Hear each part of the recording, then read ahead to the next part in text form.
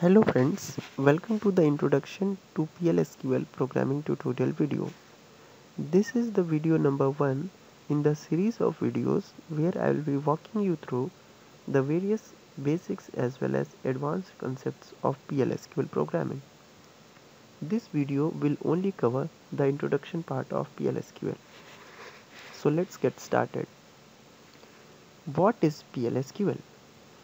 PL SQL is just the procedural extension language for SQL, which means that you can use functions, procedures, and other programming constructs in SQL, which makes it PL SQL.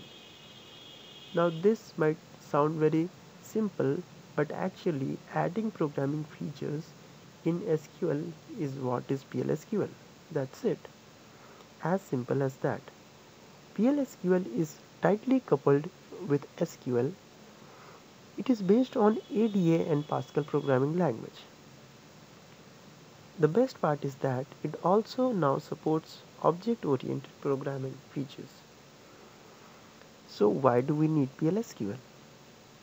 As I've already told you, we can add programming features like functions and procedures. You might be familiar with functions in C or Java or C++ if you have a bit of programming experience. You might also know about object-oriented if you have some programming background. If you don't know any of these things, then don't worry because we are starting from scratch. We'll also be telling you how programming works and how it is applied in PL SQL. PL SQL has a lot of data types and it directly interacts with SQL as I have already told you in the previous slide. PL SQL is highly secure language as it is provided by Oracle. Let's see a basic syntax of a PL SQL program. The first clause is the declare clause, followed by begin, then the exception clause, followed by end at the last. Here is an example program that will help you understand a little bit better of how PL SQL works. First of all, we write the declare clause. Inside the declare clause, we declare our variables or object types. In this case, we have a variable named message and it is of type varchar2 and holds a memory space of 20, which means we can only assign varchar2 type values to this message variable. Here we are assigning the value which is a string and it says hello world. Now as you can see, we have written colon equals. Yes, that is how you assign value to any variable in PL SQL. You might have seen only equals to, but here we use colon equals. Let's see the begin clause. In the begin clause, we can see dbms underscore output dot put underscore line, and we are passing this message variable.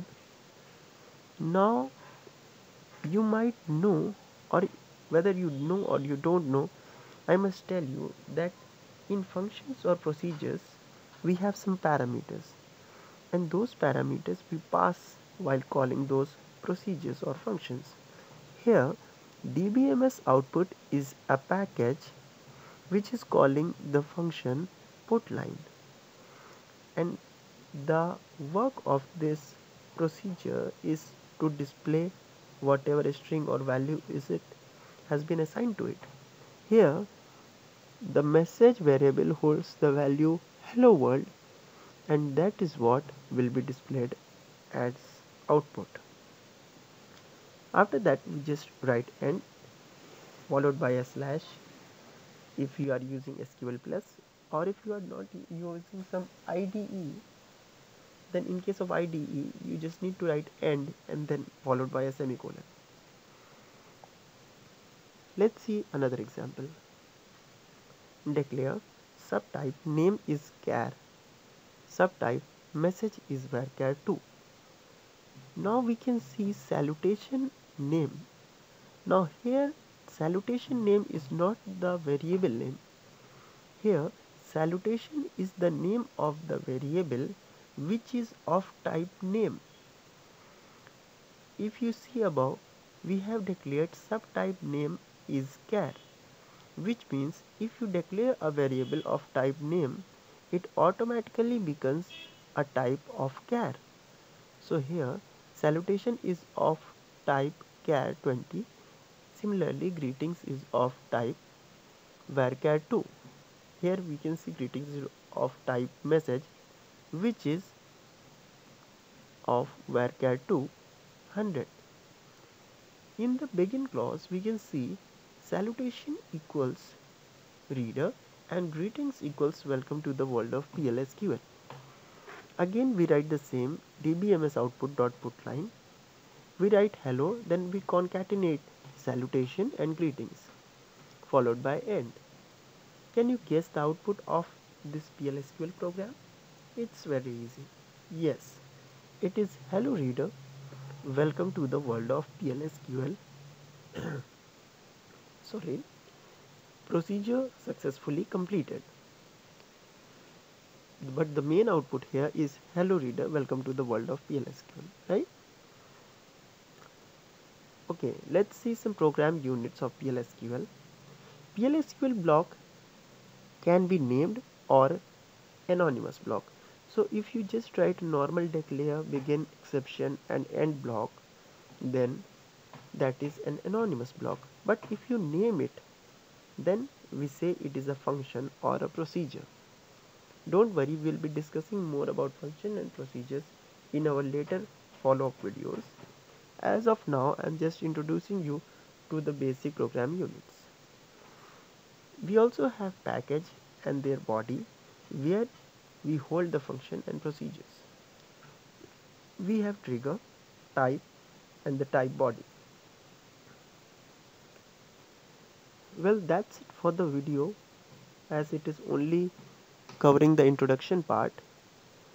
Our next agenda will be conditional statements in PL SQL program. Conditional statements means if else statements and nesting of these statements, which means based on some logic we will process some SQL statements. We'll be covering this whole topic in our next video and we will explain it from scratch. So don't worry if you don't have a programming experience. And that's it for the video, I think. Thanks for watching. Subscribe to our channel to get more of our PL SQL programming videos. Share this content if you liked among your friends who also want to learn PL SQL program. Like if you like the video. Please do comment, and if you have suggestions, yes, we welcome your suggestions. Always free to share this video. Thanks again for watching. Cheers.